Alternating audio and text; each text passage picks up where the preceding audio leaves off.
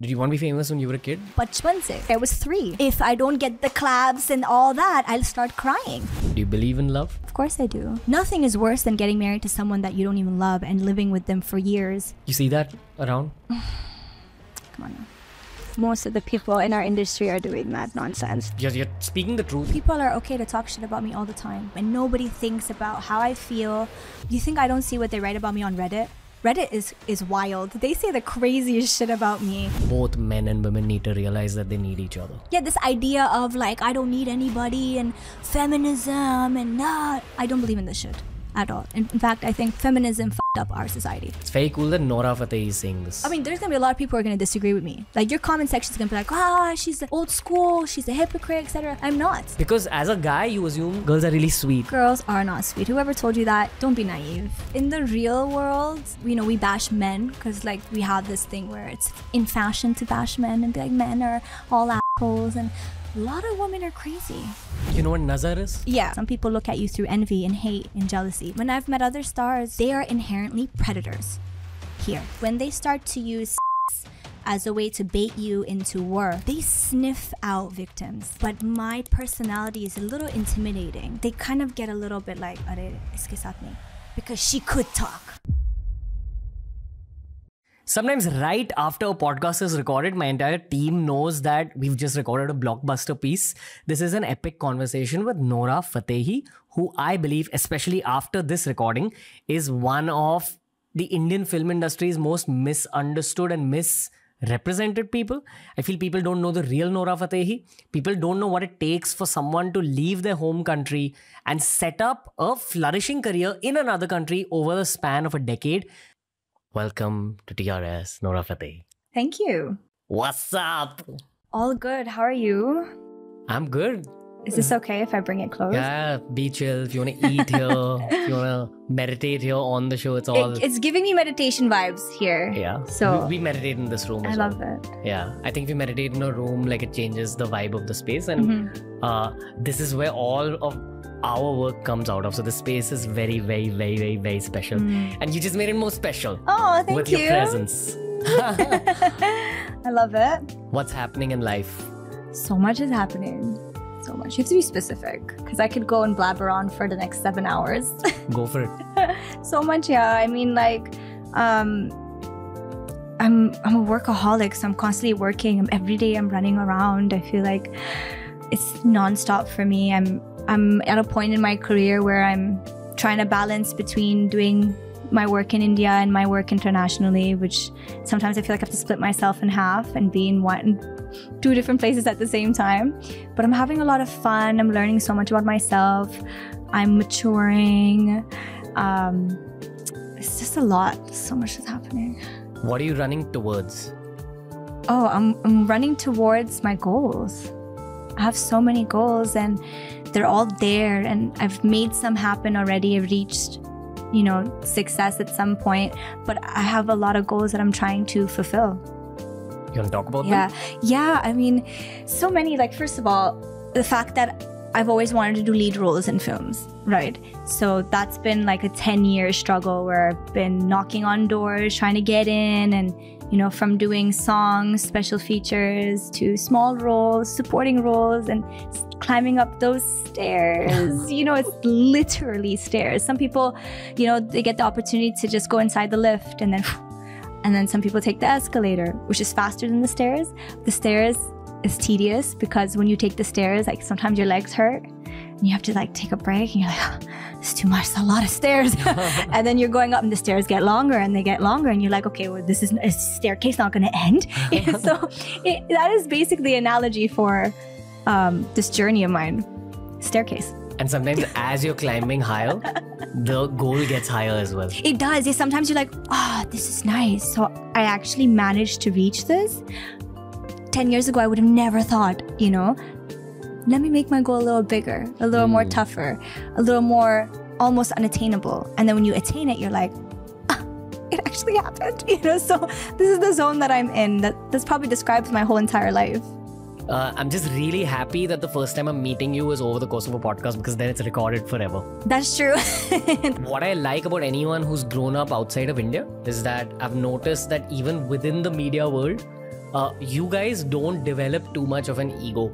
I don't know why that is. And this is what I've seen with all the, I mean, I'm sorry I'm terming you as a foreigner. No, it's fine. I mean, I'm not from here. But the only thing is, so funny you said, I'm sorry I'm terming you as a foreigner. There was a time where I used to hate that term in the beginning when I just came to India, because I felt that everyone who used the term foreigner would just typecast all non-Indians into one box. They're all Goras, you know, and I'm like, wow, this is not it. I don't like this. And anytime they'd be like, oh, foreigner, and I'm like, I'm not a foreigner. You know, I'm a brown girl too, you know. you could pass off as Indian. I mean, I'm not. See, that's the thing. Foreigner means someone who's not Indian, right?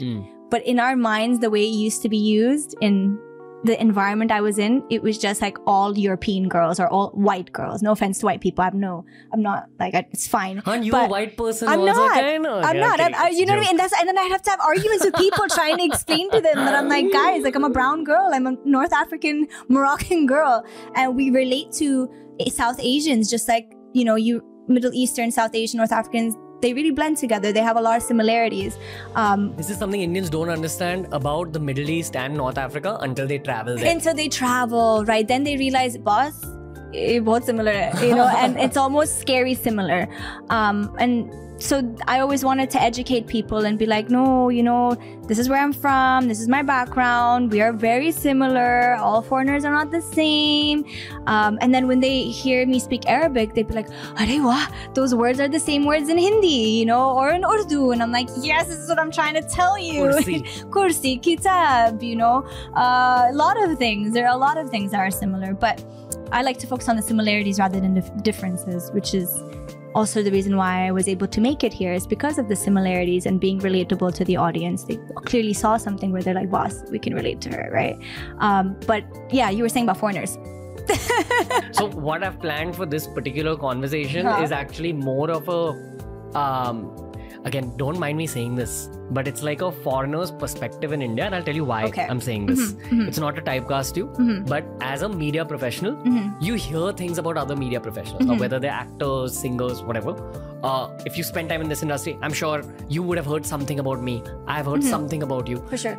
Whenever people talk about you, it's always with a lot of respect within the media fraternity. Like there's a lot of respect put against your name because of your hard work, and I've heard people say things like, oh, she's a rocket. So that was my only impression of you, honestly, from a professional perspective. I'm not talking about the front end. I'm not talking about what people see.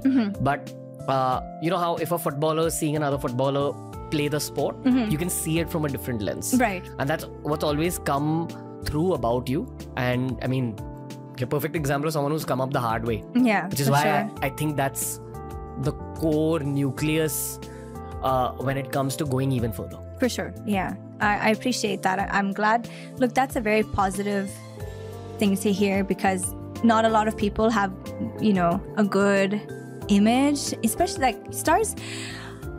Our industry is really difficult, you know, and in your face, this is relevant to stardom. Like, people will see stars, media people will see stars, industry people will see stars, and they'll be like so nice to them in their face, and oh, sir, ma'am, and you know, all that. But behind their back, they will say other things about them related to their personality, the way they behave, etc., etc. So it's very rare that you hear people say good things about you behind your back, even if you're a star, you know. And so when you're saying that this is the kind of things you hear about me, it's really nice. You saw some crazy shit while growing up? In my area, yeah, for sure. I mean, we've seen shootings, we've seen drive-bys. Drive-bys is when someone's in a car, sticks their gun out and starts shooting out, and then drives away. That's a drive-by. That's the term we use. We've seen school shootings where someone will come with a gun, and, you know, there's a lockdown in the school. Everyone's hiding under their tables, and the cops are coming. Over what? I don't know. I mean, gang wars. People are crazy. Are really crazy. Egos. We anyways have a massive gun problem in Toronto to begin with. So a lot of kids have guns for no reason. They have access to guns. Did you have a gun? No, I was very studious. I didn't need a gun. I have my mouth, my tongue. My mouth is a weapon. So, I mean, I attack with my words, unfortunately. And sometimes this. But not anymore. I'm a good girl now. Seem very peaceful. No need to lie. Not really. A little bit. Depends. I mean, I think I've matured in the sense where I'm trying to figure out what to let go and what not to let go. But yeah, you know, my industry is not an easy industry to work in. It's a tough one. I love it. Don't get me wrong. I'm very grateful. But you have to be constantly on almost...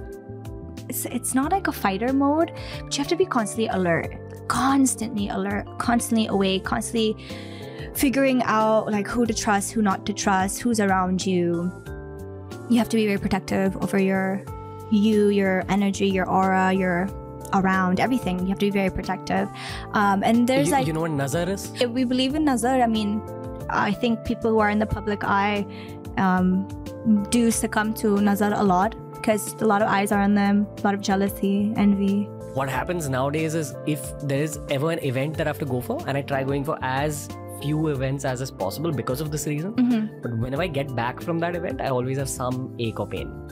Yeah, that's definitely nazar. I mean, especially if you're someone, because everyone's aura is different, right? Some people's auras are more weaker than others, and some people's auras are more... you gravitate towards them more, and that's the difference between a star and a non-star, to be frank. It's an energy. So stars have an aura that make people want to look at them, make people admire them, make them aspirational. You know, sometimes you like some star and you don't even know why you like them. It's just like, there's something about them. That's their aura, you know? And that aura particularly, it grabs people's eyes, and not all people's nazar eyes is good. Not all people's eyes, when they look at you, they don't always look at you in good intentions. Some people look at you through envy and hate and jealousy and wishing bad on you. And that is an energy I genuinely really believe in. If it catches on you, it can make you sick. It can make you mentally disturbed. It can make you lose your sleep. It can make you, you know, your body hurt. It can kill your aura down where you don't look your best anymore. That's where sometimes you feel like you're depressed. You feel like you have anxiety. You feel all these things come into play. It's an interesting topic, but it's definitely very intricate. If you go really deep into it, you'll realize that's why a lot of stars struggle through depression and anxiety. That's why a lot end up being suicidal, for example, because when you have millions and billions of eyes on you, and half of them don't even wish you well, and then you have your co-actors or your competitors plotting against your fall and wanting to destroy you because of their envy and their ego and their fear of you maybe doing really well, and they don't want you to do well. People can do anything to destroy you and remove you from the way, you know? So what's the Arab way of getting rid of nazar? There's so many ways. I mean, it depends also what religion you're in. Like, for example, Muslims will read Quran, they will read Ayatul Kursi, they will pray, a lot of salt water baths. There's also, depending on what culture you're in, there are ancestral rituals that are used to cleanse your aura and your spirit. There are many things that one does. But obviously, it's a very deep conversation. Yeah, it's a deep one.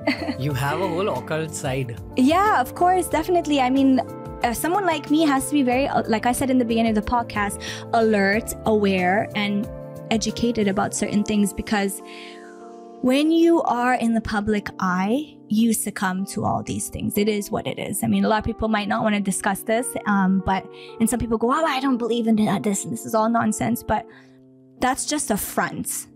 All people believe in this. Energies and, you know, nazar and whatever comes under the umbrella of this conversation.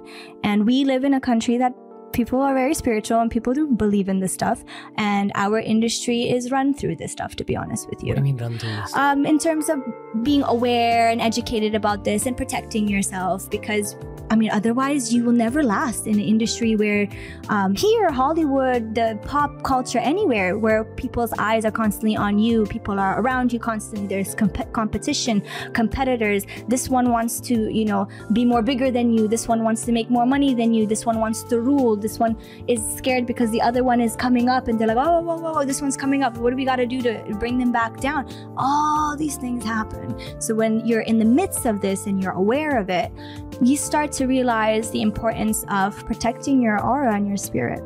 I've always wondered if someone can put nazar on you digitally, like through watching you. Yeah, of course, 100%. So digitally, because we've got some nazar absorbing things in the background. I noticed. Of course, for that exact reason. 100%, because the person digitally can see your face. They can see your picture, they can see your video, they can see your eyes, and the eyes is the gate of your soul, right? And how do people catch on to your aura? Through your soul and your spirit. So of course it's possible. You're a very interesting person. I know. I heard that. Like, you have a lot to say. You've not been on too many podcasts. No, because, like, it's scary. It's cancel culture era. So... But you're being much more open here in this room than most Hindi film industry professionals or film industry professionals. Well, because you're asking me certain questions, and I'm very spontaneous, and people who know me know that I'm an open book. I also have a lot here. If you ask the right questions, you'll get those certain answers. Some people don't care about certain things. They just ask me, kya chal raha hai? What's your next project? Then theek hai, so that's the answer I'm going to give who you. You're dating. Oh yeah, no, who you're dating. Like, so, and it's ridiculous. And my answer is always nobody. So where do we go from there? But you got to ask the right questions, and it also depends on the theme. I guess for you, your podcast is about knowing deeper than just the projects, right? And actually, my question is to you, because you said something really interesting. So you come back from an event and your bones are hurting. Kya karte? What do you do? What do you do to help yourself get out of it? And also, what do you do to protect yourself moving forward when you know it's going to happen? Firstly, I'll say that learning that you've picked up nazar is a skill. You need to know that nazar is on you. You usually feel very heavy, very drained. Yes. Or something starts hurting. Again, I'm talking from the perspective of fame. I don't know if... I assume that when someone gets married and there's a big wedding, that's where people would pick up nazar. As For sure. Yeah. Especially like, a wedding, an event. If you're not famous, you're not in this industry. Like, we're just specifically speaking about our industry. But when you're not famous, you could go to a family function and you be looking amazing, and your cousin just like, is so jealous of how you look and how beautiful your hair is and how glowing your skin is, and boom, So that's nazar. Like, they don't know that they're putting the nazar on you. Most of them know. Oh, really? Most of them know, yeah. Most of them know, yeah. Okay. There's got some evil people in this world. Most of them know. The saltwater baths, that's my standard. I've seen that doesn't completely help me. What washes it off is if I go into the ocean. Like, if you actually go to the beach and go into that washes it off to a very deep degree. But at home, saltwater bath, I do some mantras, meditate. But it's just time that heals it, honestly. But some of us don't have time. Some of us need to go back in front of the crowd. Some of us have to go back in front of the camera. Some of us have to keep going, right? We don't have time to, it's like a battery, when the battery has no charge left anymore, and then you got to charge it back up. Some of us don't have time to recharge again. So what does one do? It's a very good question. Who had like the biggest gravity field around them, or everyone you ever met in this industry? I can't take names because I'd freak them out and they'd probably call me 20 times panicking. So I can't take names, but I can tell you that a lot of them have probably more than nazar and they don't even know, and they wonder like why their stomach is always hurting, why they have digestive issues, why their films are not doing well, why they are no longer, that shining bright star that they once were. They're doing everything they need. They're working so hard. They're doing the right projects. They're working with the right people, but it's not landing. Something is wrong. Like, oh my God, just 2-3 years ago, I was so happening. Everybody loved me. Everything was working for me. And now people look at me and they're like, wow, your aura is a bit dull. You okay? You look tired. Oh yeah, your projects are not doing well. It's just a phase. And then they notice they have a lot of problems with people around them. Maybe a loved one, maybe a girlfriend, a wife, or a boyfriend, or a husband, friends. Everything just seems to be crumbling down. and they don't know what it is until it's too late. And sometimes people get lucky and they have friends and family that advise them and open their mind and their eyes to certain situations. And sometimes people don't, and then they just suffer forever. And I feel really sorry for them, because our industry it's full of that. A lot of people that I've been around, I've noticed, I can feel that they have that energy, which is unfortunate. I don't say anything because it's not my business, but it's stained with nazar. That's what you're saying. Okay. Yeah. Maybe what I meant by my question was, who has like the who would be more like sensitive to it most? I meant who has the strongest aura. Strongest for me, aura. like, I'll answer it from my perspective. Maybe I'll explain my question better. At Baba Siddiqui's iftar party, I saw Shah Rukh Khan briefly, maybe for like 10 seconds. He walked past me. I've never sensed that kind aura of ever. Powerful aura around. Yes, I felt like his aura, and maybe all this is in my mind, or No, maybe it's not. not. It's true. Yeah, it's true. It was at least 20 feet tall and 20 feet wide. Yes, yeah, I know. I understand what you mean. Yeah, Like that heavy, and you see the body language and motions of human beings around him change when he's walking through a corridor, and he's very aware of it, and he enjoys it, and he walks Rightly through. so, right? Of course, obviously. This is what he worked towards. Yeah, that's what he worked towards, and it's also God-given. Yeah. He didn't buy it from the supermarket, It's God-given. And when he became aware of it, and he understood the responsibility he has of it and what it brought to him, he understood how to carry himself with it. And it's beautiful, it's special, it's very, very rare also. I mean, we have so many stars in the industry, but a few of them carry an almost larger than life aura.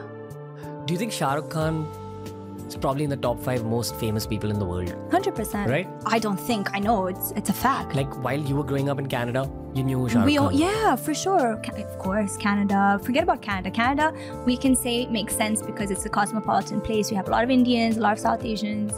But all of Africa, all of the countries in Africa would know who Shah Rukh Khan is, be it Morocco because we grew up watching his films, right? Be it a family in Somalia, in Nigeria, in Ghana, in Senegal, in Egypt, in any of these places. These are all countries in Africa, in case nobody knew this, but yeah. Oh, what are these? Geography class. All of them would know Shah Rukh Khan, for sure, hands down. He is the ambassador of Bollywood. He's the ambassador of India. When you were 7 years old, you didn't know you'd be in India, right? No, of course not. I didn't even know I'd be in India when I was 18. Yeah. What about Shah Rukh Khan and Hindi films attracted you in the first place when you were a kid? Specifically Shah Rukh Khan. Because for us, it's his charm. It's his charm. And also the kind of films he did. They were family friendly. You could sit at home with your entire family and watch them, which is very important because that becomes a cultural thing, like for example, here in India, what are the 2 things people do? They either go and watch cricket or they go to the cinema, right? So it's like a cultural thing, right? We had watching films at home with family, and we couldn't do Hollywood films, right? Because a lot of them were not appropriate to watch with the family. At least if you come from a brown family, you know how it is. Cover your eyes during kissing scenes. we're not open-minded like that at all. So Bollywood films were safer. They were family friendly, and also they felt good. It felt nice to watch a Bollywood film because of the stories, the drama, the sentiments, the values. And Arabs, North Africans, brown Indians, South Asians, we all share the same sentiments in the end of the day, right? And that's why films are made the way that they're made. And Shah Rukh did films that my grandma liked, my mom liked, I liked growing up. And we had that moment where we can all sit, some are sitting in the sofa, some are on the floor, and we're all watching this small little TV, and it's Shah Rukh Khan. So he grew up with him. You fall in love with the romantic side of him, the chivalry, the gentleman side, and women love that. On top of that, the whole idea of song and dance in a Bollywood film provided a way of entertainment that was almost like escaping real life, and it's just a charm about Bollywood that other films or other industries like Hollywood did not have. And you gravitate towards something that you relate to. So we could relate to Bollywood films at that time because it embodied the same things that we had in our cultures too. I mean, my core memory of Shah Rukh Khan from when I was a kid was not knowing the name of this person, but being very attracted to the way he acts. Like He had an innocence in his face also. I don't know what. Friendliness. I don't know what it was. It's going back to energies. We were talking about energies. He has a clean energy. Clean energy. Yes, that's what it is. You can see it in his eyes. You know, sometimes you're like, I mean, Shah Rukh Khan is so talented.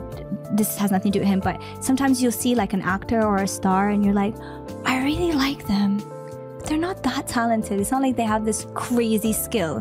But there's something about them, you know, the way when they smile or when their eyes, there's a sparkle in their eyes. That's because their energy is clean and their intent, we say in Arabic niyat, their niyat is like very clean, right? And Niyat saaf hai. Saaf hai. So iske liye you feel like gravitated towards them. Some stars have that appeal, and some of them, when you see them, you're like, they're so talented, they have everything, but there's something about them that makes me feel weird inside, you know? That's because their energy is not that good and their intention's not that good. But Shah Rukh Khan has that clean soul, and I look at me talking about him like I know him like that. I don't know him like that. I've seen him just a couple of times, you know. But I have a lot of respect for him because the couple of times I saw him, he was very respectful. He was very, very warm, very nice, despite knowing that he could be the 4th, 3rd, or 5th most famous person in the world, right? Or most impactful, influential person in the world. When I've met other stars who have not been like that, who've been very disrespectful, very mean. Without taking names, what was the form of disrespect? Just like, kind of like borderline bullies. Like said something that's... Yeah, they'll be, their body language won't be very welcoming, their facial expressions, their taunting, their jokes, their, you know, they'll say things behind your back also, and you get to know what they said, and you're like, wow, I can't believe they said that about me. And they have that entitlement of being bullies, and nobody will call them out on that. Men or women? Men. Yeah. Women is a different story. Women will try to kill you. Like, they'll try to kill you. So that's a different story. But men who are superstars, because we're talking about a superstar like Shah Rukh Khan, right? So if I'm going to compare him to anyone, I'll compare him to other superstars, right? So yeah, he's been amazing. You felt bad? Of course I'd feel bad. Yeah, of course. The reason I'm asking you that go for it. Is because I feel even you have a clean energy. Yeah, thank you. But you're very sharpened up. Yeah. Do you know what I mean? Yeah, 100%. I agree. Yeah, Going back for sure. to the start. So, yeah. I think your clean energy would feel bad. But then your sharp energy would just be like, oh, okay, this is another... Yeah, obviously, like, I will cry for like 10 minutes at home. And then after that, I'd be like, girl, get yourself up. We have things to do. We have to take over the world. You know? So I'm fascinated by like your experiences. I believe that to grow in life, you have to leave home. You've left a whole country. Like, it's not normal what you've done. It's very cool. Thanks. And despite, I'm sure you've seen a lot of shit while getting to this point. So my question to you is, did this happen recently? What exactly? Them bullying you? Oh yeah, all the time. Even now? Even now, yeah, even now. Because I'm intimidating in the end of the day. Some people don't get it. They don't understand. Like, how come her? Why not our girls? Why not this one? Why not my girl? Why not my, you know, why her? There's so much of that happens, and they get so angry, and they don't, also a lot of them don't like my directness. I'm very direct, you know, I'm not like the other girls who would be like, yes sir, yeah, I'm not. Like, I will come, I will joke with you, I will, you know, you're my homie, I will tell you in your face if I feel like something is off. I'll be frank. I'll also be the most amazing person for you. I'll help you in anything that you need. I'm like going back to my hood, Jane and Finch, and how I was brought up in my friend circle. We ride with each other. I'm a rider, literally. Like, that sounds funny, but you know, in terms of like, if you need something, I'm there, right? But at the same time, if you're effing up, I'll tell you. Or if I feel like something is weird, I'll say it. I'll be the one in the room who would say the most awkward thing. But some people, they don't like that. They prefer someone quiet, submissive, someone who looks like they really need work or they really want something. So then you give them the ability to be more powerful and to be able to have the control of certain situations. I don't give that to anybody. And that's used by turning theory into practice. Yeah, of course. Then they'll say things like, she's nothing, she's nobody, she's at fault, she's not talented, why is she here? That. All that happens, and then they see you again, with them in certain events, or they seem to not be able to brush you off. Wherever they go, you're there too. Maybe because you were invited also, or you're also doing the same job as them, or whatever it is, and it irritates them more. What is this? So they feel like you're slowly going up and reaching where they are, and they don't want that. So then they start to bully you, demean you, talk bad about you, almost to cover your aura with their negative blanket. And sometimes people succumb to that blanket and then they drown in it. And then some people like me would just like throw it off again and be like, all right, what's going on? You know what I mean? So are you okay saying these things on a podcast? Yeah, of course. Yeah. You're speaking the truth. You're speaking the truth that audiences know. You're speaking the truth that most media professionals know. Mm-hmm. People why don't not? say these things why would I openly. not be? Look, people are okay to talk shit about me all the time. All the time. And nobody thinks about how I feel. Do you think I don't see what they write about me on Reddit? Reddit is wild. They say the craziest shit about me. I see the comment sections. I see the articles, the blind articles. I see what people say about me all the time. And I sit and I'm like, oh, they know I'm gonna see this. And they never think twice about how I'm gonna feel, my mental health. They don't think twice about whether it's real or not, it's false. I see the tweets. I see, these random self-proclaimed critics or self-proclaimed bloggers or whatever they want to call themselves. They go and they tweet things that are not right. They're wrong. They're lies. And that damages my reputation. And it makes people talk so much crap about me. And I can't even say, hey guys, it's not true. I can't even say that. I just watch it happen. So I see how they have all the balls to do that and they don't face repercussion. They don't get canceled. Nobody says anything to them. I know I have a very open personality and I'm very spontaneous and I'm an open book. So when I'm on a podcast, I talk freely because I want people to know who I am. I can't even count the internet rumors that have spread lies about me. Mm-hmm. And at one point I used to feel a sense of, why? Why this? Where's this coming from? Yeah, but I mean, at this stage, I have two phones. Mm-hmm. So one phone gives me the internet rumor. Okay. The other one shows me my numbers. Yeah, on for social sure. media. And Yeah. I'm sure you feel the same way. On one side, Yeah, there's rumors. of course, because I'm like, make it make sense. I mean, if I'm so horrible and I'm not talented and I've done certain things just to get the opportunities that I have, they explain the numbers. Explain the 1 billion, 1.5 billion, the 4 billion views, the 500 million views, explain the 46 million followers, explain the opportunities that I have been able to nail, explain the fan following, explain the young girls and boys that are crazy about me, explain all that, Has a big star crossed a line with you? You have to be specific. I understand the bullying thing, and that's also crossing a line. Has someone, I'm going in a casting couch direction. Yeah, sexually, no. Luckily, crosses the I've line. not had that situation. But I know why, because I had this conversation with my friend the other day and she was like, do you ever think about why that's never happened with you? And I'm like, yeah, I do think that it could have almost happened, but my personality is a little intimidating.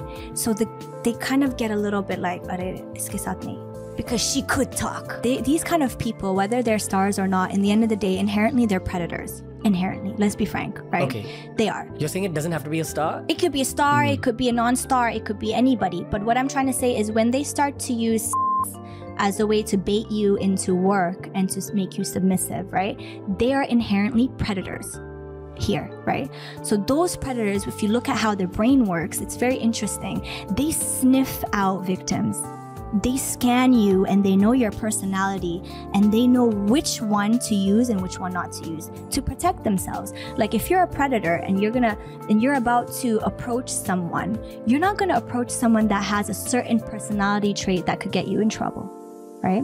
You'll be very smart, you'll be calculative, and you're gonna approach the vulnerable one, the desperate one, the one whose personality is a little bit meek and scared. Sometimes, not all the time, right? Sometimes they get it wrong, their calculation is wrong, and they approach the wrong one who exposes them and destroys their empire. That happens. But most of the time, they know who to approach. And I felt certain moments where I'm like, this person might, but then they back off because they're like, nah, not her. Her personality is a little bit scary. And I can see it. I talk a lot, I come with a certain aura when you approach me. When I walk into a room, I've never given desperate vibes at all. I've been in situations where I've wanted work, but there had, like, for example, initial days when I first came to India in 2013, 14, I think it's 2013, my dates are all over the place, but there was somebody who tried to put me in this situation of,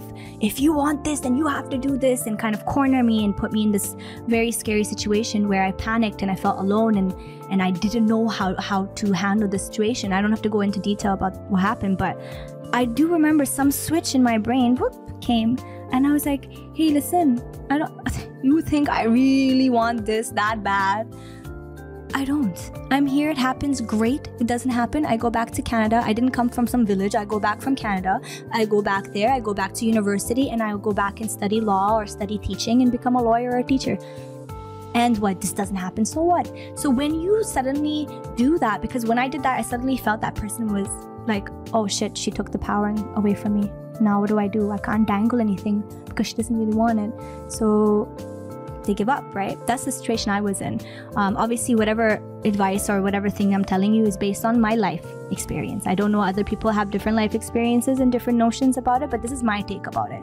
So afterwards, moving on in life, whenever I was in a situation like that or I felt like it's gonna happen, I noticed people back off because they're like, her character, personality, who cannot handle it for sure. And then I've had friends who went through it, and those friends of mine are a little more shy, a little more reserved, a little more quiet, and I felt like those kind of predators must have thought that they were much more not easier, but it's more safer for them to do what they wanted to do with them. Yeah, for sure. See, I'm a guy, so there's only a level of understanding that I can bring to this conversation, but I'm trying to understand this further from a girl's perspective. You're talking about your friends who are slightly more submissive or not quiet, submissive, but like, they vulnerable. Well, nice. They're just nice people. Sometimes I'm not that nice. You know what I mean? I can be a bitch. I'm not even gonna lie. Sometimes I'm like, why am I like this? But I am. I'm like this. I come and I attack to my words, to my demeanor, and it's just the hustler side of mine from back in the day. That's why I'm like this. But it scares people sometimes, especially these kind of people. Because of that fear, I mean, if it's actually a superstar that's being a predator, or a massive producer or a director that's being a predator, are there girls who unwillingly give in? Yeah. Oh, listen. A lot of people be like, well, why did she go? Why did she meet that person? Or why was she wearing what she was wearing? Or why was she entertaining the situation? In the end of the day, whether you're a man or a woman and somebody proposes to you these kind of things in exchange for something, immediately you are put in a situation where you can't say no, and they know this. So most people, 90% of people that say that just go for it or do whatever they do, it's because they were not given a choice. And those people know they're not giving you a choice if they're saying you really want it that bad, you really need work that bad, you really need to, and it's not just our industry, Ranveer, it's in all industries, by the way, and not just industries. It could happen in the most random situations, and you're just like, people sniff out vulnerable people in desperate situations. If you really need money, or if you need to work, or if you need certain things, and if they're saying you need to do this for this, automatically you have no choice, and they know that. Couple of things that I want to say. Firstly, your 46 million followers on Instagram are also an armor. For sure.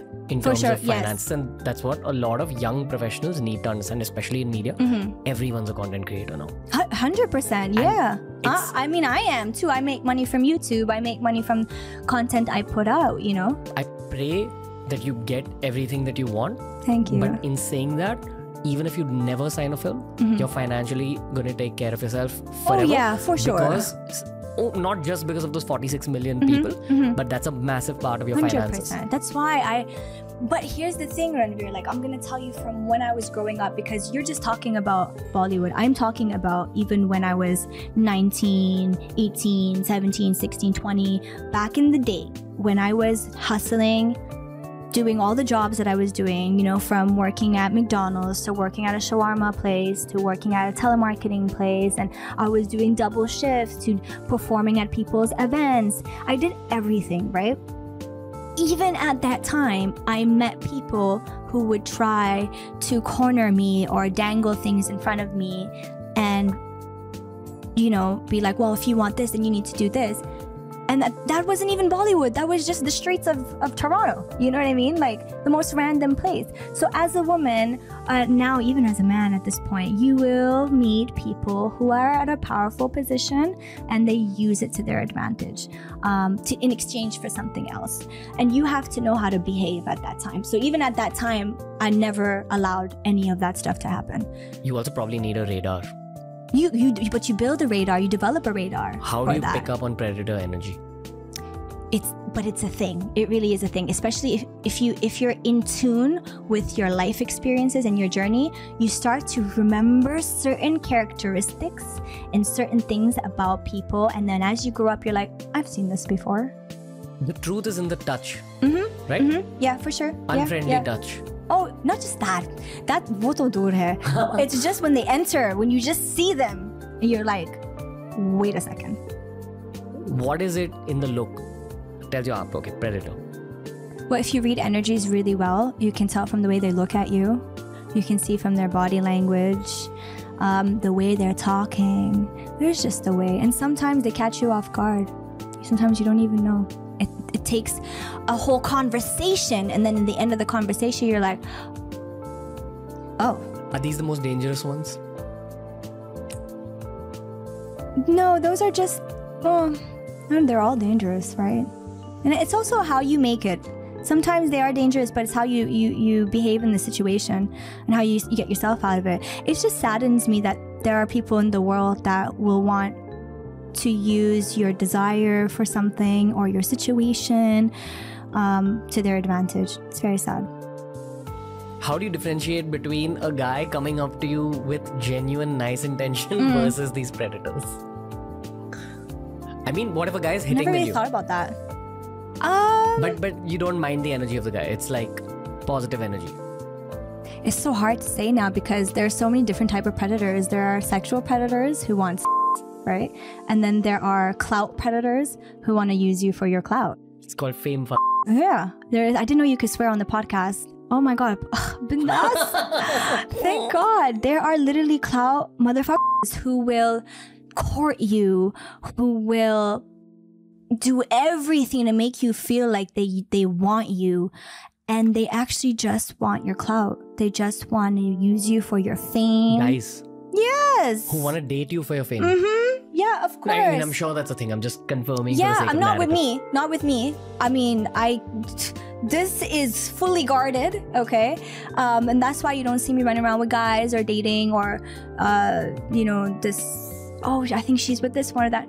I stay alone because I gotta filter everyone and know what everyone's intention is before I allow them in my vicinity. But I see it is happening in front of me. I see it in my industry. People get married for clout. People use, these wives or husbands for networking, for circles, for money, for relevancy. Kya say shaadi karni hai so that I can make sure I'm relevant for the next 3 years because she's got a few films releasing and they were doing well in the box office. So I got to ride that wave. People are that calculative. Those are predators too, no? Don't you think? Yeah. Not everything is about. Yeah. I think everything that a human being does comes out of the motivation for power and money.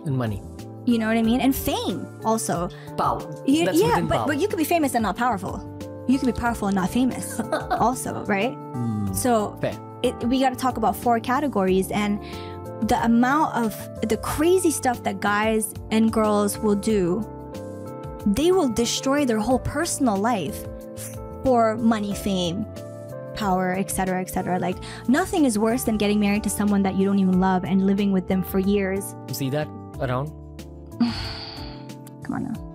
most of the people in our industry are doing that nonsense, you know, just because they want to be in the right camps and circles and they want to be relevant because they don't know where their career is going to go. So they need to, you know, have backup plan A, plan B, plan C.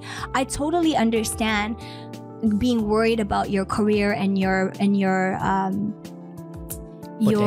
not potential, but your name and your brand. I understand having to, but I don't understand sacrificing your personal life and your mental health and your happiness, because in the end of the day, work is work and home life and personal life is something else. You can't mix both of the things together because you'll never be happy. And then you wonder why you're depressed and, you know, suicidal and, you know, you can't sleep at night. It's because you've mixed both things together unnecessarily due to greed and bad intentions. Your intentions were wrong to begin with. I see this all the time and I'm like, this is crazy. I understand working hard to stay where you are in the industry, you know, doing multiple things in the industry, maybe acting, singing, this to stay relevant and make money. I understand trying to build a proper network base and being a part of certain camps, but then you got to work towards those things, right? But to start making personal life decisions because of clout and stuff, I think it's like a predator. It's almost predatory, for sure. Because the other person doesn't even know you're doing this. The other person thinks you love them and you're married to them, or you love them and you're dating them, or Jobia, and actually you have something else going on. That is scary. There's a younger version of me that would have said, you know what, this is probably the substitute for a lack of discipline and hard work and self-belief. That the fact that you have to think about plan B in the first place. Mm-hmm. Now that I'm older, I kind of know that destiny plays a role. At least that's what I've learned through the show. Mm-hmm. I don't believe that destiny is the ultimate thing. Mm-hmm. I think that, of course, it's like half hard work, half fate, luck, whatever. Which is why I just question these realities. Is it the fact that they've tried with everything that they had, all the discipline that they had, and then they're forced to do this? Or the fact that... Forced to what, be a predator? No, forced to marry for clout and forced to alter their personal lives for the sake of their careers. That is possibly the biggest sacrifice that I can think of on a human level, other than trading your soul with the devil. No, I just think that too. Of course, there's a lot of people who sell their soul for the devil. They sell their soul for everything. But there are also some of them. Some of them just have really destiny. Of course, I believe in destiny. It's a thing, right? Like the events are planned. All you can everything do is I believe everything is written. Yes. Yeah. Your job is just to like work hard, stay disciplined, stay focused, etc. And then you expect that destiny will do the job. Yeah. And I think there's an element of karma. Be a kind person. Yeah. And then you said, for example, then destiny doesn't play the way you want it to be played. So then maybe they might do the things that we just discussed. But you have to have a different type of spirit to act even off camera. Because technically you're acting, right? You've made certain decisions, you've dragged certain people in those decisions, and you're playing a role for money or for career or for fame or for relevancy. Some of them just want to be relevant, you know? Why? Because they're fucking crazy. Because it's a drug, right? Like fame is a drug. Money is a drug. If you don't have self-control, if you're not disciplined, if you don't fear God, there's a lot of things that come into play. Then the devil himself in fame will attack. And when he attacks, he will take control of your spirit and your mind and your morals and your values. So suddenly you start making certain decisions and doing things in your life that go against your morals and values. And you don't even care anymore because you're like, I need the money, I need the fame, I need to be relevant, I need to stick around, I need to be here, I need to... It's crazy. Had you had the discipline, self-control, the fear of God, the faith, etc., you would be able to balance the importance of money, fame, work, relevancy with real life and realize that this is great. I have this or I had this. But I cannot sell myself and my entire life for this forever because this is not forever. What remains forever is you, your person, your thoughts, your actions, your good deeds, your spirit, your faith. All of these things remain forever. Your relationships with people, what good and bad you did, how many people you've helped, have you left a lasting positive mark on someone's life? These are the things that matter, right? Fame and all these things, they're great. Look, I'm famous. I have money too. I've got the success and I have people who admire me and I'm doing all the things I've always wanted to do. I'm fulfilling my dreams. This is all great. But I'm doing this in the cleanest way possible by working really hard, giving all my time and effort, building on my skill, working on myself, and being good to people. That's it. But I'm not manipulating and making decisions in my life and manipulating the people around me to get these things done. This is where I'm like, bro, you're fucking crazy. I miss my childhood. Me too. Sometimes I'm like, I miss my childhood too. You know, isn't it so crazy that when we're kids, we want to grow up and become adults so quickly? And we're like, gosh, maybe, you know, heels pehenti hu, yeah, makeup lagati hu, yeah, whatever. We see all these things, and then we grow up and we're adults, and we're like, it wasn't that great. I might want to go back to being a kid. You're desperate to be an adult when you're a kid. It's so crazy. Some of these kids, I'm like, shut up. Stay being a kid and enjoy it while it lasts, because you're gonna have to pay taxes and bills when you get older. Yeah. The moment you're 18 or 22, you have that wake-up call. And then you really, really, really miss being a kid. Yeah, I had mine when I was 16. That was my wake-up call. I'm like, began working then? Yeah, my first job.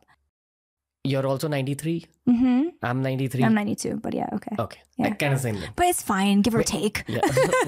when you meet people in that same age range, at least for me nowadays, I connect very deeply with that specific age bracket, because we've all seen the same quantum of trauma. Yeah. In different ways. Are you traumatized too? Yeah, of course. Oh my God, me too. Oh my God, I have a lot of trauma. I don't think one can chase fame without trauma being the precursor, or you're born in like a fame-oriented environment. It's one of the two. There has to be something that makes you want to have this kind of attention on yourself this much. For sure. You want validation. You want constant validation. You want, yeah, it's the word validation. That's what it is. Did you want to be famous when you were a kid? Yeah. Right? Yeah, of course. Same, yeah, the same thing. It was so scary how much I wanted it. I forced the whole school to make me famous. I've not met a single like famous person who doesn't say that. Yeah. I have never met someone who's like, no, I've never wanted fame, and then I woke up one day and wanted to be famous. It's always like bachpan se. Always. Like, I remember vividly seeing, I don't even know where these tapes are anymore. I was asking my mom the other day, but homemade videotapes, right? Recording tapes. And I remember seeing my mom or someone, my dad or someone from the family recording me in a family function, like a wedding or an engagement or whatever. And I'm in the middle of the crowd demanding everyone's attention, watching me dance. And if I don't get the claps and all that, I'll start crying. And if my mom drags me from that center, I'll throw a huge fit, like, and throw myself on the floor like a crazy person. And then I'm only happy when I run back to the circle and I'm like dancing. Everyone's like, kya baat hai, kya baat hai? And then I'm like, yeah. So that's scary. I was 3, 4. Like, what was I doing asking for validation from the crowd? Oh man. Story of every social media star, at least, and generally again every famous person. I have met some people who kind of becoming famous who say that they're not enjoying it and kind of want to leave, and they were always the people who didn't want the fame. So what did they want exactly? The success? Probably they didn't know what they wanted. That's true. I agree. There are people like that. But also, that a lot of people who are famous also have the personality trait that wants them to be famous. Like you have it in you where you not want the attention, but want the admiration. Sometimes not all attention is good attention, right? But you want the admiration and you want the claps. That's a personality trait. I don't know what you call that. I hope it's not narcissism, because then we're f***ed. Narcissism. Every famous person goes to. We're probably narcissists, dude. Oh my God, I don't know what it is, but it's a personality trait. 2 narcissists can't date each other. I heard. And 2 narcissists can be really good friends also, because you understand each other's bullshit. Interesting. I don't think it's. Look, there's borderline narcissism. Hey, I understand that, to be a star and all that, and be okay with fame. It's there a little bit. But if you're aware of it, then you know how to control it. I think there's another personality trait that a performer has. I don't know if it's the same for like a social media star or maybe for an actor also, but you know, the ability to put on a show and create an illusion. Yeah, and have the audience kind of mesmerized and gravitate towards you and really like enjoy what you're doing and have their attention. There's a personality trait. I'm still trying to figure out what that is, but not all stars have that also, by the way. Have you ever read your own astrological chart by any chance? Mm-hmm, yeah. Okay, we just had an astrologer on the show recently. Okay. I don't know how deeply into. So he was a Vedic astrologer and he taught me What does kind that of mean? like the Indian system. Okay. Of like reading the Hindu system of reading it. Mm-hmm. And the way he explained it, like Atharva, who's like our producer, he's a very like scientific thinking oriented. And all of us were convinced after that episode. That guy was that good a speaker. But there was also a lot of truth in what he was saying. What did he say which was for you a game changer? So I've been exposed to Vedic astrology a lot because of the show, people I met, friends, exes. Like, so I kind of had an idea about it. This guy was just able to, you can really break down the personality of someone like through that chart because it's very, very detailed. But you need to know your birth time. And do you know your birth time? No. I'm gonna ask, yeah. But it's pretty accurate, at least from a personality perspective. Okay. Like so this is quite deep. This is not like your, because you asked me astrology and you just wake up and you see what does Aquarius is, what is this? It's not that, it's more deep. All that's also deep, but that's like kind of generalizing it. It's like the trailer of the movie. The movie would be these deep astrological charts. Okay, I crazy. believe there are Arabic and Gregorian charts also which have their own systems. Interesting. But you need to be educated in that. It's all based on the same thing. It's based on astronomy, position of stars. Stars, yeah. So basically in the Vedic chart, they draw out 12 sections of the sky. Okay. And they call it 12 houses, and each of those represents a bunch of things. Then depending on where the planets are placed, you can kind of tell something of the personality of the person or their relationship with their father, their mother, their children, their wife, etc., husband, etc. The first house, the core one, represents who you are on the inside. Like, what is your personality? Interesting. So mine is something called Rahu. Okay, which is a planet that doesn't actually exist. There are 2 planets in the whole system which don't exist. So they don't count Neptune and Uranus, but they count Rahu and Ketu, which are not real planets. But it's also, I mean, there's theories about what Rahu and Ketu are. Some people say it's like a black hole around the solar system. Interesting. But if Rahu's in your first house, who you are on the inside is mystery and illusion. And usually with people in media, it's about illusion. We were talking about something about illusion. You said that trait. And after the narcissism conversation. I was wondering about what that personality trait is that makes you captivate the audience and have their attention. Have you seen and perform? The Spider-Man movie with Mysterio? No. So in Spider-Man, there's a villain called Mysterio. His superpower is that he's able to create very elaborate illusions and it confuses Spider-Man.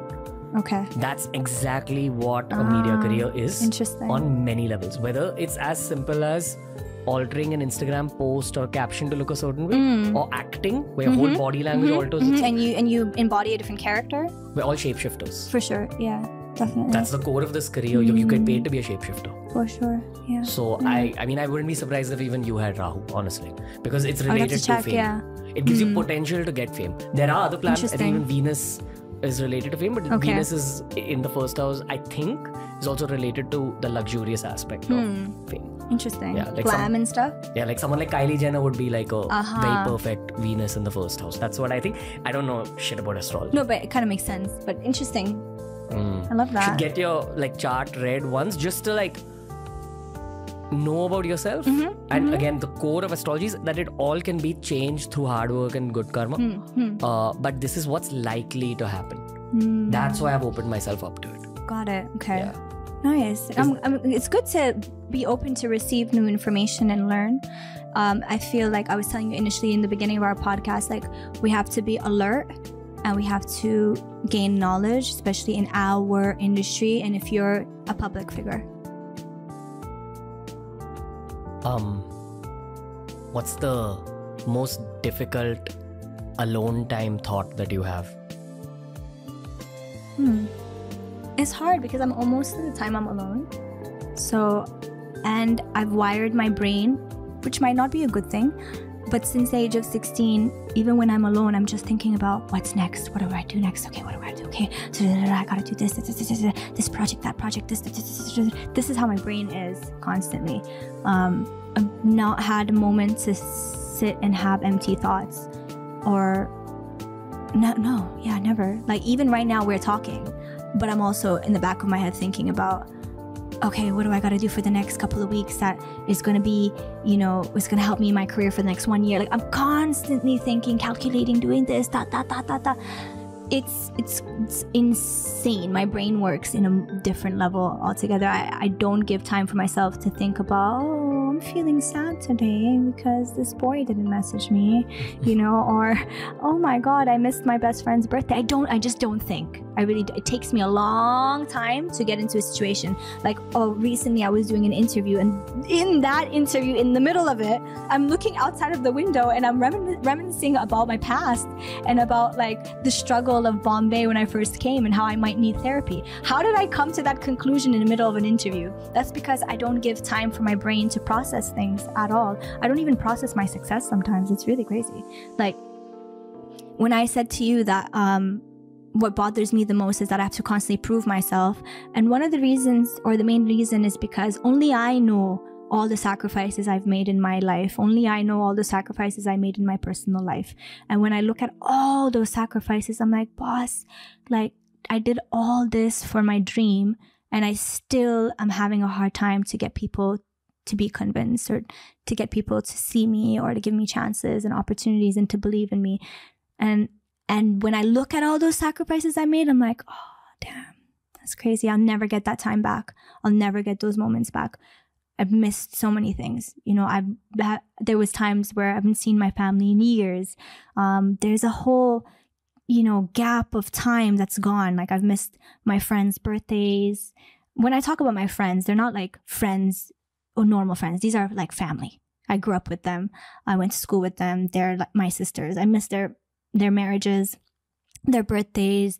I've missed moments in life with them, their childbirths, their first childbirth, their engagements, their anniversaries. I've missed my brother's wedding. I've missed the birth of his sons. I've missed moments with my mom. I've missed moments with my other brother. I've missed their graduations. I've missed their birthdays. I've missed everything in the span of 10 years chasing my dream. And thankfully, it's not been, wasted. I have made a name. I am successful. I've broken barriers. I've broken stereotypes. I've inspired a lot of people. But is it enough for you? It's never going to be enough. You understand? Like I'm here talking about going global. I just signed a global record deal with Warner America and Warner Global, and I'm working towards my international career. I want to be global. But of course, that's going to come with so many sacrifices. Again, I might have to sacrifice my personal life, which I am currently doing. I mean, I don't focus on my personal life at all. I don't take vacations. I don't date. I don't go partying. I don't... You think it'll take away from your time? Yeah, 100%. That's why you don't date? Oh, no. Maybe it might take away my attention, my drive, my fire, because in order to reach the success I'm reaching and do the things that I do, it requires full, undivided attention. It requires that. Have you had a bad experience with someone? Yeah, of course I did. Yeah. Is that the reason you don't want to date now? Probably I'm not going to say there's only one reason. I'm not going to say it's only because I want to be focused on my career. Yes, I want to be focused entirely on my career, and I want to make everything come true, and I want to be super successful, and I want to prove so many people wrong. I have that fire in me. But a part of it is because I had a terrible experience with someone which was... You cheated on? It's not like that. No, it's worse. It's worse. Way worse. Yeah, it's way worse because people are always getting cheated on, by the way, on a daily basis. I don't know. So it's not that. Okay, yeah. I don't know what you've been through. Yeah. Just as a friend. Yeah, for sure. You've won the breakup. Oh, of course. Yeah, I have won the breakup or whatever that was. I don't know if it was a breakup. It was just a very weird experience. I don't wish that on anyone. So it's not your generic, oh, this person cheated, this person broke up. No, it's something deeper, darker, scarier. It was, Someone conned you? I wish it was that. It was terrible. I don't wish that on anyone. But I got out of that safe alive. And after that, I was like, no, I need to protect my aura. I need to protect my spirit. I need to protect me. So now I have a barrier around me, and it's very hard to get through that. Very hard. You have to be, I don't know what, to get through to that. And I prefer that. I prefer because I want to be safe. I sacrifice so much for my career. Why would I allow some f***all human to destroy that for me? So that's why I created this barrier, and I don't focus on all this. Instead, I work really hard to make my fans happy, to make my friends and family proud of me, and to prove all the haters wrong. Do you believe in love? Yeah, of course I do. Like romantic I believe in love. I believe in God. I believe in all these nice things. I don't believe in humans. It's true. Do you believe in the goodness of men? I believe in giving them chances and trying, but I don't believe that they're perfect. Yes, definitely believe. And also women. Women are crazy. They're not perfect either. But I don't believe in humans. That's why I use the word humans. We had Neena Gupta on the show, and she had said something interesting. She had said that both men and women need to realize that they need each other. For sure. They do need each other. That's true? Maybe another way of...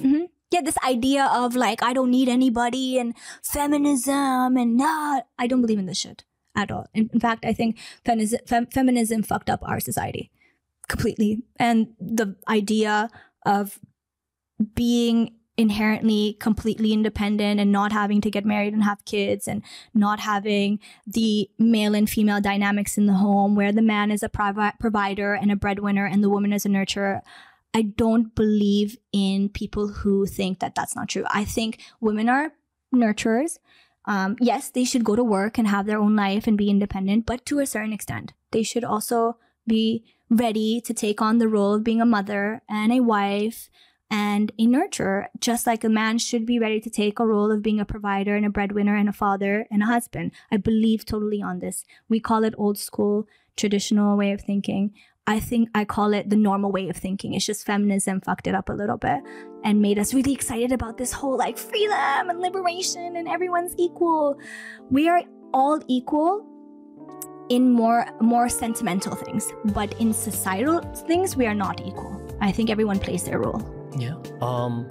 Another part of the Neena Gupta podcast was about how I think she was basically talking about the nature of the uterus and how it actually changes the physiology of the human body and just the presence of the uterus and female hormones and the kind of hormonal shifts you guys have over 1 month is so drastic. Oh yeah, for sure. That it's not built for modern society, which is actually built for men because jobs became a thing during the Industrial Revolution.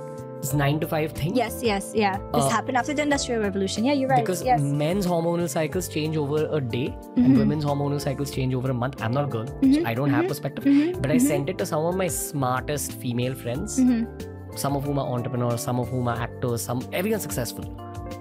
All of them agreed with it. They're like, this is so true. In fact, can we play the video actually? I don't mind. Let's see it. Okay. So have a look at this, okay? Female physiology was not designed for the 8 to 5 grind. This is because our hormones operate on completely different cycles than men. Women are on a 28-day cycle and men are on a 24-hour hormone cycle. The traditional 8 to 5 workday grind is designed to accommodate men's testosterone levels, and women's hormones aren't even slightly taken into consideration when it comes to this schedule.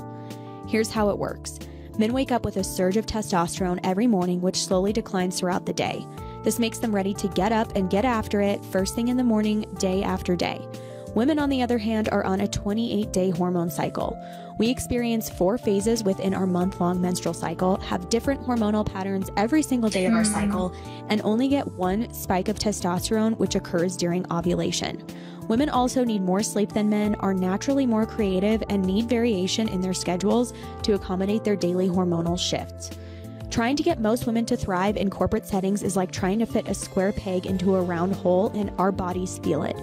It's no wonder we don't fit in and easily burn out when living a corporate lifestyle. You're not broken, lazy, or not strong enough. Your hormones were just made for something different.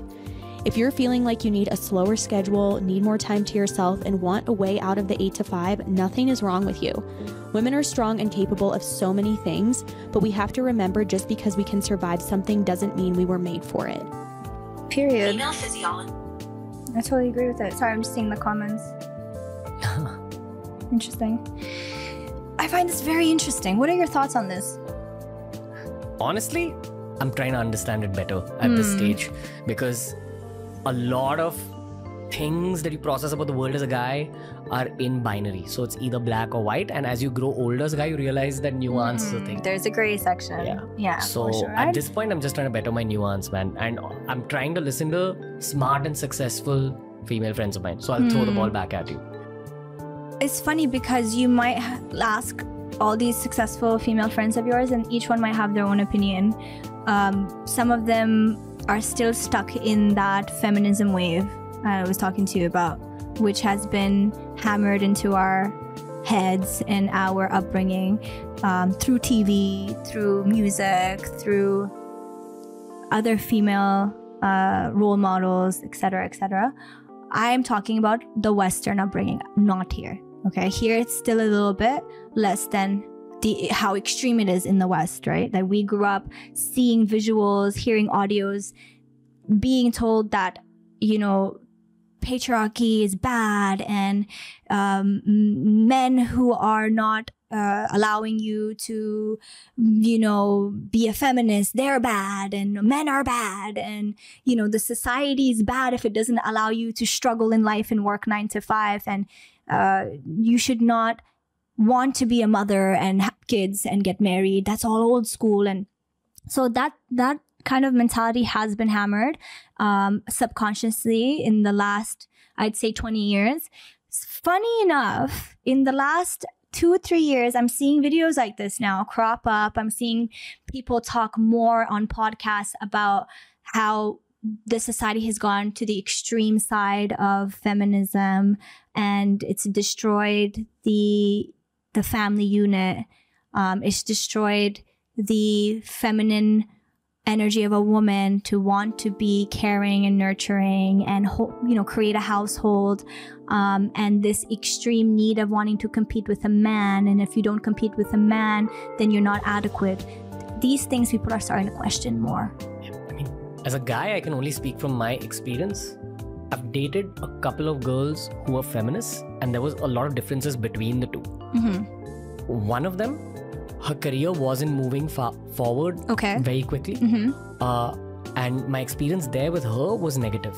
Interesting. The other one, her career was moving forward, and she was also a feminist, and both would like lecture me about where they thought I was going wrong. Sure, and I'd take it from both. But with the good one, she would lecture me from a place of love and nurturing. Interesting. With the one who's intense to deal with, she would compete with me a lot. So do you notice that this has similarity to religion? That religion is a great thing, but when it becomes radicalized and extreme, it's dangerous. So feminism is the same thing. Feminism inherently on the base level is great. The foundation of it is great. I also, you know, advocate for women's rights. I also want girls to go to school. I also believe in all these things. However, when feminism becomes radical, which is what has happened in the last 15 to 20 years, it's dangerous for the society. And now the society and people are seeing the repercussion of this radicalization of feminism. Families are suffering, kids are suffering, women's mental health is suffering. People, it's almost like what is happening right now is that, you know, when you shake a Coke bottle and then you open it and it goes phew. So this is happening right now. And people are fed up, people are tired, people are having immense anxiety they don't understand. It's because they've been in this dog race. When they're not meant for this dog race. Now people want to be in their soft girl era. People want to be in their feminine energy. People want to find themselves. So there's a lot of epiphanies happening right now. Do you think the right man can unlock a woman's true feminine? Yeah, for You think sure. you've seen Yes. this with your friends at least? Mm-hmm. With yourself? Mm-hmm. Yeah, 100%. Yes. Like, for example, I know, I'll just speak about myself. I have a masculine trait about me for sure because of how I've kind of had to be in survival mode since day one, and I've kind of unleashed that part of me. So dominant, dictator, taking control, can give manly vibes sometimes. However, I need to do that to be able to be good. You know, I have to take care of people. I'm the breadwinner of my family, as I was telling you. I take care of my friends. I take care of everybody. So I am the head, you know, of the family. So inherently, you kind of give a bit of masculine energy with that. With the right man who knows how to take care of me, who's a provider, who's a supporter and a protector, I will automatically surrender and feel safe. Because obviously, with the space that I'm in, I don't feel safe. So I have to create this kind of energy to be safe, right? With the right man, like I said, with those characteristics I mentioned, automatically your feminine energy kicks in. Automatically, biologically, you feel like, all right, now I feel safe to do what I'm meant to do. Can we break down the right man thing a little bit better? Yeah, sure. That's how I figured, how to be better as a guy. Okay. Through questions like this. Okay, so first of all, you as a man needs to tap into your masculine energy. Let's start there, because I feel like our society right now, with what's going on, a lot of the factors in our environment have led to men losing their masculine energy, which is a problem for us women who are looking for men with masculine energy, right? Yeah, an easy way of quantifying this, or not quantifying, or like an example of this would be guys not taking care of their fitness. There you go, maybe. Okay, that's one thing. What else? Okay. Masculine energy comes in different forms, right? It could be physical, it could be emotional, it could be mental, right? You can take care of yourself physically and go to the gym and you look like a man with great masculine energy, but here it's zero. And if here it's zero, then you can't provide me anything. So masculine energy, the one I'm talking about, where you become someone who can hold a house down, who can have a family, who can become a provider, you have to change the way you think. You have to be ready to be a provider. You have to be ready to be a supporter, and you have to be ready to take the protective role in the society. A lot of men don't want to do that anymore. You see that with guys? No, not anymore. A lot of men don't want to do that anymore. Like they don't want to take care of a family and they don't want to provide. They don't. A lot of men now have also been brainwashed in the feminism era, who are like, oh, all right, cool. You want equality? All right, let's be equal in everything. Let's be equal in the protection department, in the providing department, in the home, in the emotional department. Now men want to compete with women in everything, which is wrong. I think everyone needs to play their role. If a man can work on being more of a provider and more of a protector, the women then need to focus on being more of the nurturers. Everyone brings something to the table. So if you're bringing to the table money, food, shelter, I need to bring to the table kids, being a mother, taking care of the house, cooking, etc., etc. Because if we're both bringing the same thing to the table, then who's going to bring the other stuff? Do you understand what I'm trying to say? But this is, of course, a very old school traditional way of thinking. But I believe in this, and I think it's coming back. I think every guy, at least that I know, also believes in what you're saying. Even girls, trust me, even girls. Eventually, when girls start going out in the workforce and they struggle and they hustle and they see that how crazy the world is, and they get older and they become more mature and they see life experiences, they start to realize what's more important. They start to realize what role they want to play, what they're more happier doing. They start to be more in touch with their hormones, with what biology says, right? There's one thing what the TV says, what the society says, and then what your body and what your chemicals and your system is telling you. Our system tells us to be nurturers, whether we like it or not. It's very cool that Nora Fatehi is saying this. I mean, there's gonna be a lot of people who are gonna disagree with me. Like, your comment section is gonna be like, she's old school, she's a hypocrite, etc. I'm not. I genuinely believe what is a fact is a fact. Which you decide to do with your life, wo to alag baat hai. That's a different story. But what is a fact is a fact. And I do genuinely believe that once we are ready to accept this, the equilibrium in the society is going to come back to how it is. all this chaos is happening is because of this extreme way of thinking, extreme way of doing things, extreme ideologies. Once we come back to moderation, the balance happens, people will be less depressed, people will have less anxiety, and things will make more sense in life. I almost felt like someone who I had an experience with that girl, because her life wasn't in place. She had become sexist towards all men because she had a lot of stuff going on with her father. And that trauma would make its way to me. Yes, of course it will. Of course. What do you think? Not just you, but the next man, and the man after that. Like, I've had female guests come on the show way back who've literally said all men are assholes, all men are shit. And we've not uploaded that episode. This is like, but why not? Why didn't you upload it? Because I feel like, I mean, I can see why you did it, but at the same time, it could have been a great eye-opener to a lot of people to see that, hey, we're having a problem in our society. If women are thinking like this and speaking like this, boss, problem kya hai exactly? It was probably my 7th recording. I wasn't nuanced enough to even like debate with her, because when she said that, there was like 6 guys in the room with her recording the podcast. They're like, bro, we're men.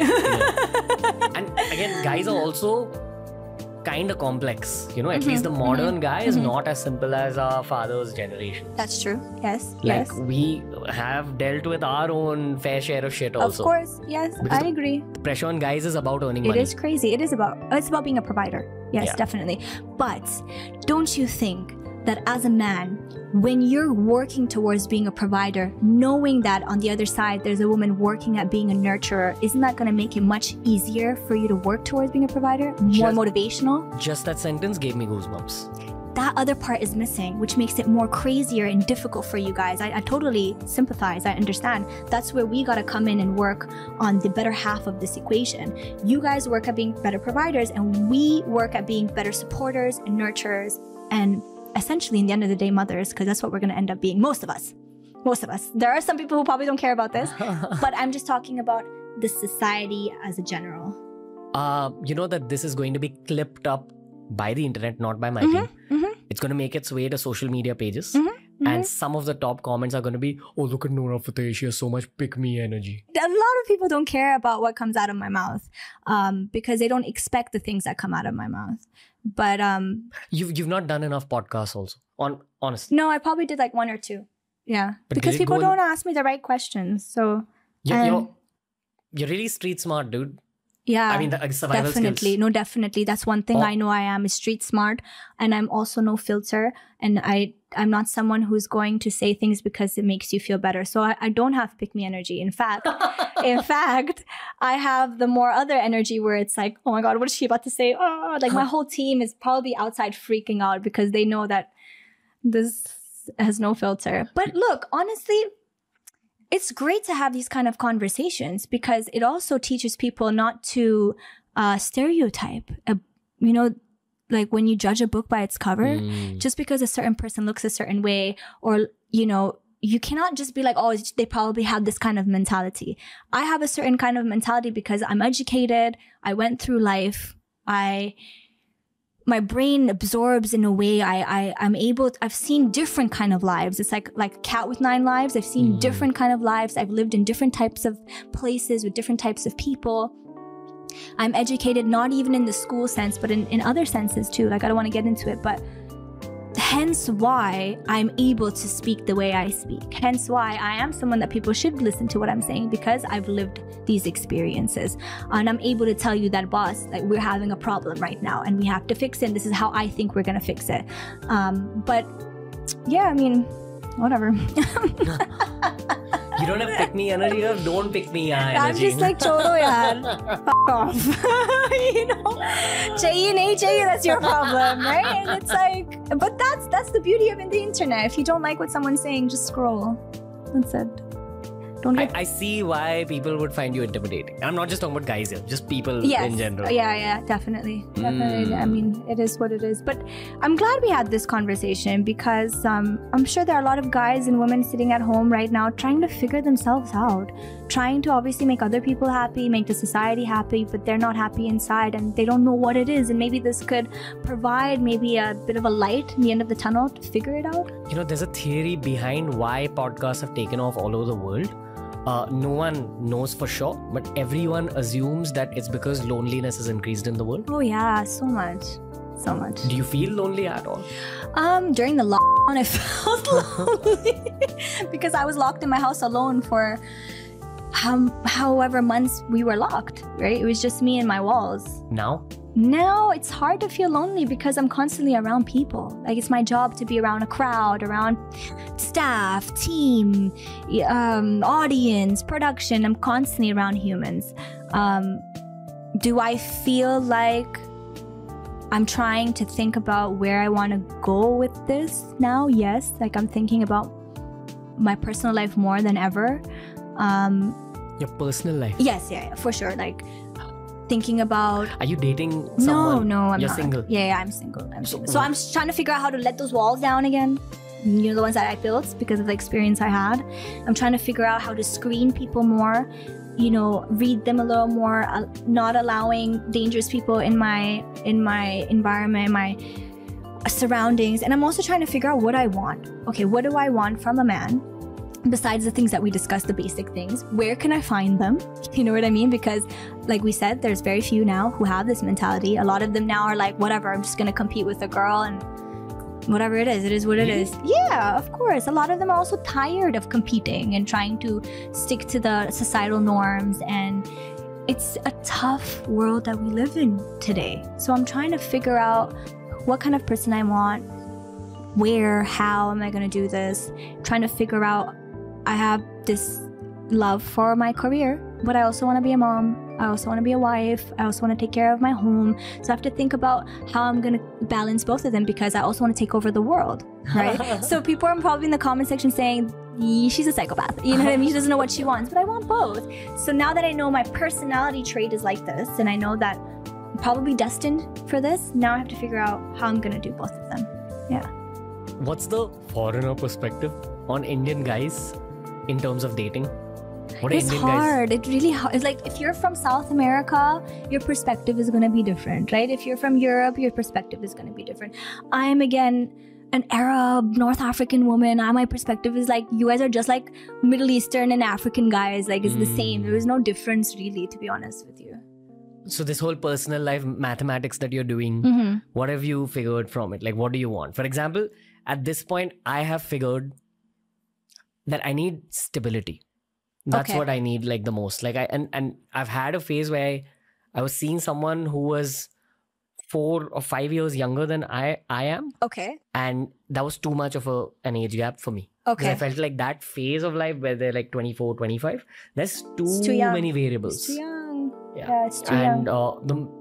Right after that, I started dating someone who was like around my age, and it was so much more stability. That stability gave me a sense of healing almost. Oh yes, for sure. So of that's course. become you cannot, you're in your 30s now, you're going into a different phase in life, a phase of where you're going to start thinking about these things that we've been speaking about. You cannot be dating someone who's 22 because she's in a different space in her mind completely. She's still trying to figure out who she is. You know what I mean?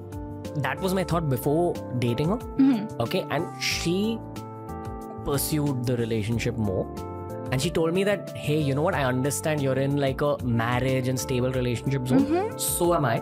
But once we began dating, it started like kind of breaking down because she wasn't actually in that space. And I have another female friend who I was, after I broke up with this particular girl, I just told her that, hey, you know, this is what happened to me. That female friend of mine told me that, you know, a lot of girls, especially in media, will portray another reality in order. It's like I mean, I don't like saying this, but it's sort of like the player version of girls. Yeah, for sure. That happens. Yes, of because course. As a guy, you assume girls are really sweet. Girls no. So you assume girls are sweet. I think I got played in that one equation, but I'm realizing that now. And I'm not saying that I'm some dudh ka dhula.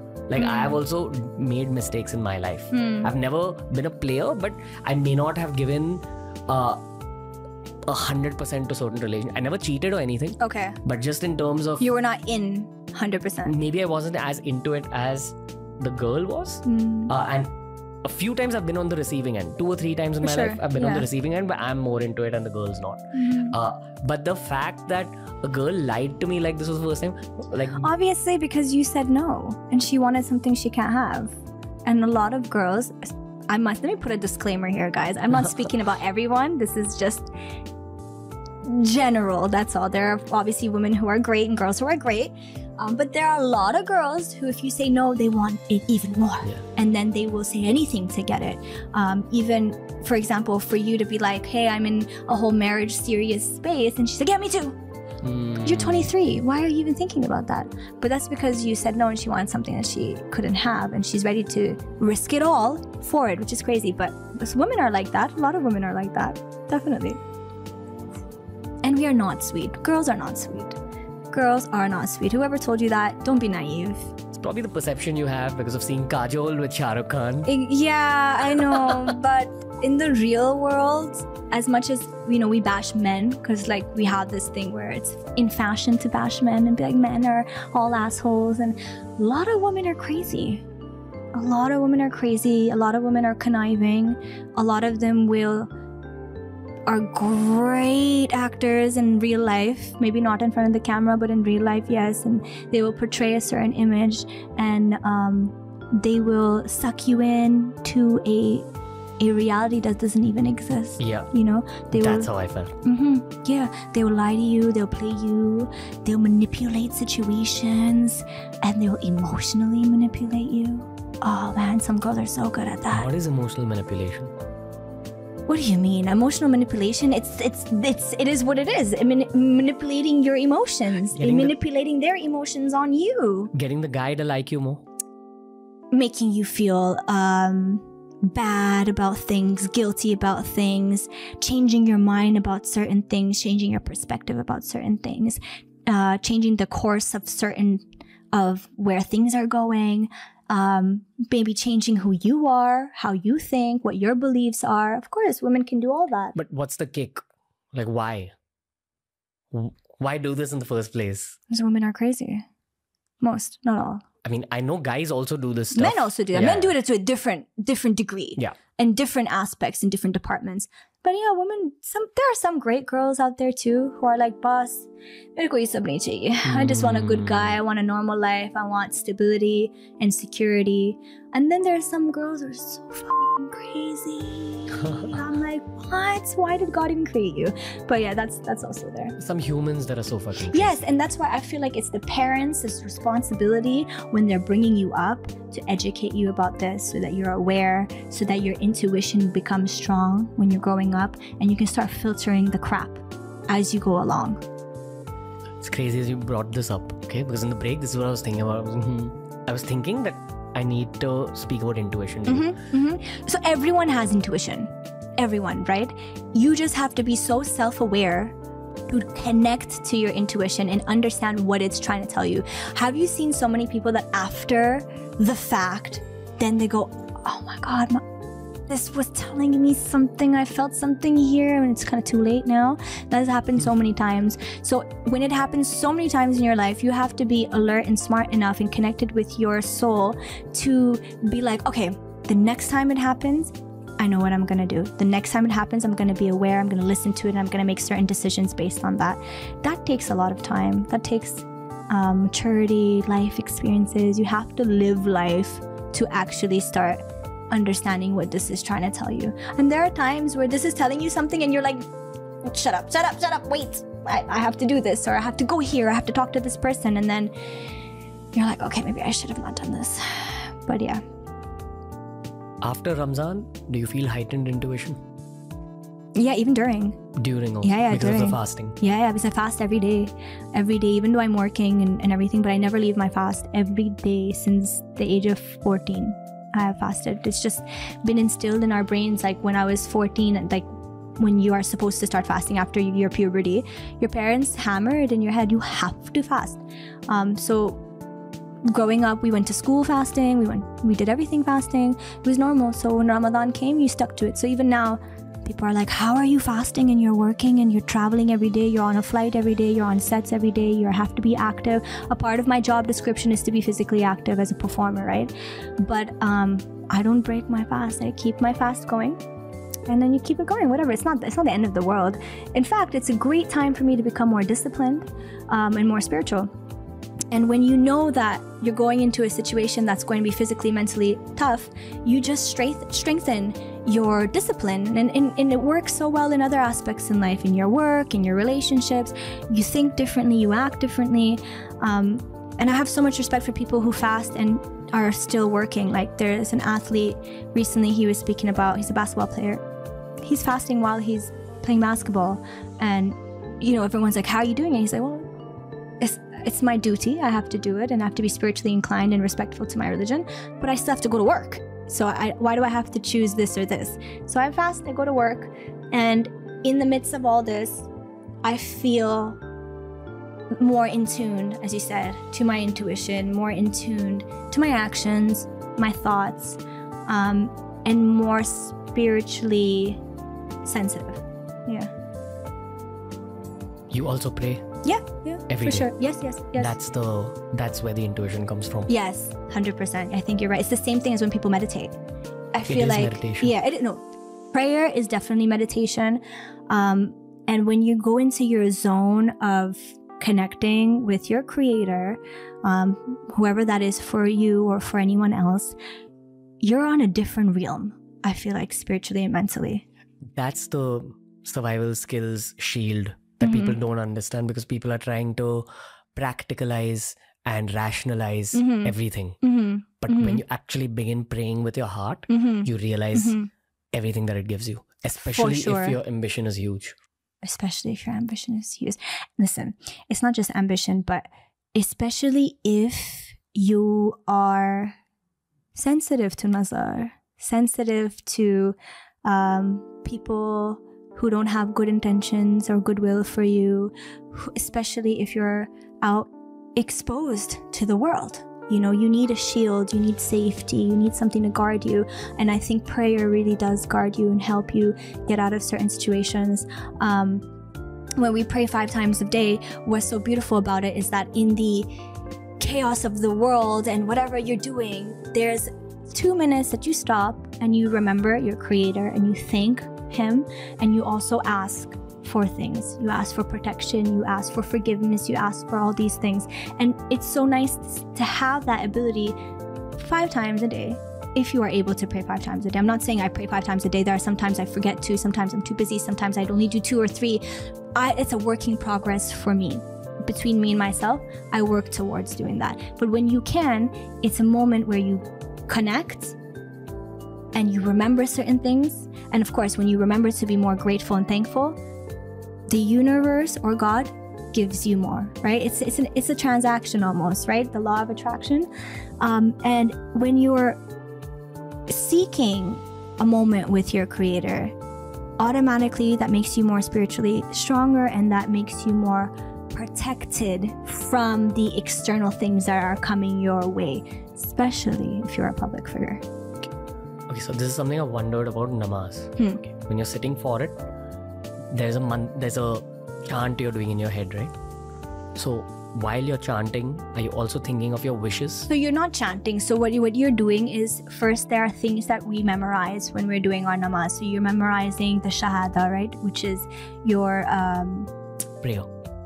Well, your shahada is basically bearing witness that there's only one God, etc., right? So you're reiterating that. Once you reiterate that, you start to read the ayats from the Quran, which you're memorizing. There are specific ayats that we have to say when we start our prayer, like surahs, like Surah Al-Fatiha. That's a surah that we have to always start our namaz with. And all Muslims who pray have memorized this surah. So we always start with that. Surah means a whole chapter, basically, of the Quran. Then there are... Is it like in the form of poetry? Yeah, so it really is. Yes, it really is. Yeah, and you recite it. When you're reciting it, you recite other chapters of the Quran, and then you start to say things like, I thank God, the creator, I thank God, the creator. And then when you prostrate and you have your head to the floor and you're praying, that is the moment where you're asking for forgiveness. That is the moment where you're asking for anything. You're making your du'as, basically. That is the moment where you're connected to God at a different level altogether. And people use that moment for a lot of things, to say a lot of things. Most people use that for forgiveness, really, because we're sinners, right? Throughout the day, we're constantly sinning. So that's the moment where, again, you're reconnecting with God. Again, you're trying to clean your slate. And then when we get up again, we recite the surahs again, we do our ayats again, and then we go back down. And it is kind of it is literally meditation. It really is. Because what you're doing when you're meditating is you're chanting, right? But you're chanting really strong words. They have meaning. They have spiritual meaning, right? And they're opening realms where you're starting to connect with another higher energy. So when we're doing our namaz, and whatever we say, as much as I'm saying their surahs and their ayats, but they have a lot of strong meaning and energy attached, yes, and power attached to them. So we are technically, it's almost the same. It's almost the same, yeah. But it's there's a whole science behind prayer. And I think because we've been so distracted with worldly things and technology and phone and Instagram, and there was a period of time where it wasn't cool to be religious and it wasn't cool to talk about spirituality and it wasn't cool to be connected with your creator. So that era, which I think it's disappearing slowly, in that era, people didn't want to think about this or talk about it. Now we're going into an era where people want to talk about it more. They're open-minded. They want to learn more. I think we should take this opportunity to research these things more, because there is a science behind why we do what we do, why we pray, why we connect ourselves to our creator, and why we meditate, and why we isolate ourselves for some time and we try to almost connect our inner being with the higher energy, the higher power. This is a saying that came up on the show in one of our past episodes. Someone said that, we're so obsessed with reality that we don't understand that reality will actually begin after this reality ends. And then we realize that... Is this even real? Yeah, that all this is a dream. Yeah. And you're just playing a part in the illusion. Look, it's possible. We have to be open to all these things. Words have power, paragraphs have power, poetry Thoughts have power. Language has power, especially ancient languages. Yes. I think what I was getting to with that question was about what was the word you said before dua? Like you bend down to the dua, but right before that, the paragraph? The surahs? Surahs. Yeah. So that would be inward, right? That you're taking it in, you're memorizing it. And duas are outward. Then you go back doing something inward. Something that you've already memorized. Duas are things that are coming out from your system, from your brain. So there's receiving, and then there's giving that happens. While you're receiving, does any other thought enter your head? Yes, of course. See, look, here's the thing about praying, right? And meditating. You have to have immense self-discipline and self-control, which is so hard to do as a human. And even like the deen, even the religion tells you this, that when you're praying, it is probably one of the most hardest things, because you have to be mentally so focused that your brain cannot go anywhere else. You can't be thinking about, what am I going to do today? What's the daily schedule? Or did I eat? Did I not eat? Did I switch off the light in the bathroom before or after? Is my friend going to call me? What am I going to do next? You can't be thinking. You have to be only focused on that one thing, that moment you have with your creator. So how do you do that as a human when we are so multidimensional? Most of us multitask. Our brains are running on 1,000 kilometers per hour. A lot of us have ADHD also. There's a lot of factors. So how do you do this? I'm sure when you meditate, you have a hard time tuning out too, right? For the full time that you're meditating. So what happens is you might tune out for a second, and then you bring yourself back again. It happens again. You bring yourself back again. And then you keep doing that until you're so disciplined, which is hard, but you work towards that. And once you're able to have that kind of mind control on yourself, imagine what all you can do in your life, in other departments, how much discipline and self-control you can have. So what you're doing is you're building on your character, you're building on your morals and values, and you're building on you as a human. When you're outside in the society, you're able to control yourself more, and you're probably able to sin less too. You're able to make certain decisions because you're controlling your mind better. You have more self-control. But it's a deep conversation. That's like a different episode altogether, because nobody's ever asked me this question. So this would be kind of new for a lot of people to hear me speak about this kind of topic. But definitely this could be a separate episode, because I think a lot of people are interested to know everything behind what we just discussed. Prayer builds you up. That's what I truly believe. It definitely builds you up, and it builds your faith. It solidifies your faith, and it creates a protection, a border around you. And many people have said this. There have been spiritual people who have said this. There have been scientists who said this. Many people say that prayer in a very mysterious way protects you spiritually. Not everything has to be quantified or understood. Of course, 100%. It's just what experience you can't see air, right? But it's there. You know what I mean? So. Hey, didn't expect that we'll go here, Nora Fatehi. We're almost at the end. We can do a part 2 this year sometime. We're almost at the end of the episode. It was really cool getting to know the human inside. It was really nice. I'm really happy I came. I did not expect any of this. I thought we'd be talking about random stuff. I'm glad we went deep. I'm glad we spoke about certain topics that maybe other people would not feel comfortable speaking about. But, I had a duty to be unfiltered coming here for you also, as much as you had a duty to ask me the right questions. And I hope people learned something today. I think one thing probably a lot of people will go home with, whether they agree with some of the things I say or not. And also don't forget, people's ideas change, right? People's mental thoughts change, opinions change. Today, these are my opinions. I don't know what my opinions are going to be when I'm 45, right? Life changes you see things. Right now, this is who I am. And I think what people will take home is not to judge a book by its cover, and also to be more open-minded and to realize that people are not the same. People don't think the same. People don't live by the same values and thoughts, and to also be more sensitive. Okay, there's a lot to unpack with you.